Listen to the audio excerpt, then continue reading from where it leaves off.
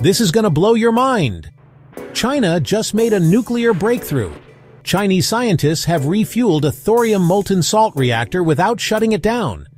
This reactor uses liquid thorium instead of uranium, which is 3 times more abundant. The molten salt acts as both coolant and part of the fuel mix, making it super efficient. And get this, it can't melt down. If there's a leak, the molten fuel solidifies on air exposure, avoiding disasters like Chernobyl. Plus, it produces way less nuclear waste. This tech was first researched in the US in the 1950s but got abandoned.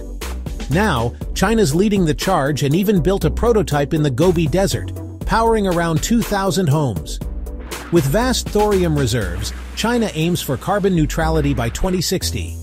This is nuclear innovation at its best. Stay tuned for more tech wonders.